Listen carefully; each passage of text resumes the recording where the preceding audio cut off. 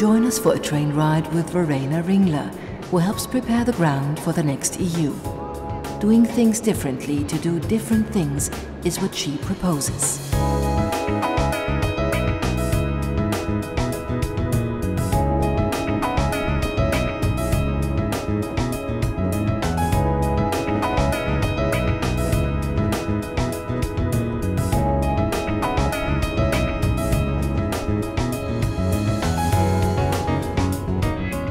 In February 2019, I listened to experts at the Munich Security Conference.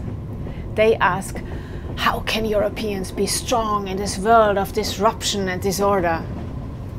Can a new doctrine help? Let's call it strategic sovereignty? Well, here is my answer. European power starts at home, and the strongest power is the one that emanates from the people. People are strong when they know each other and maybe even trust each other. When they talk to each other rather than about each other. When they are united rather than divided.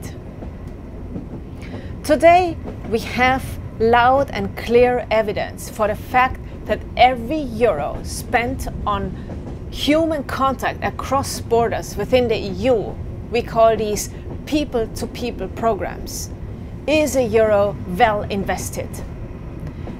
These euros produce a sense of trust, a sense of togetherness, of Europeanness.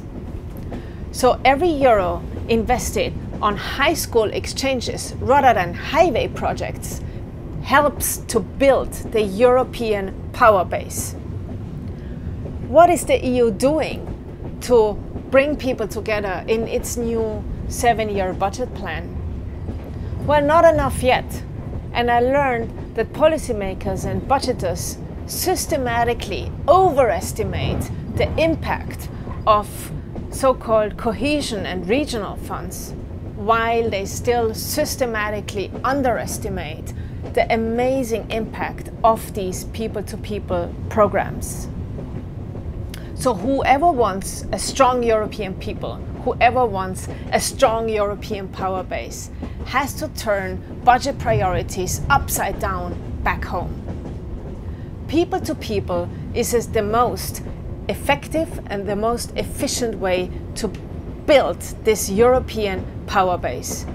Strategic sovereignty starts at home, and it starts with people to people first.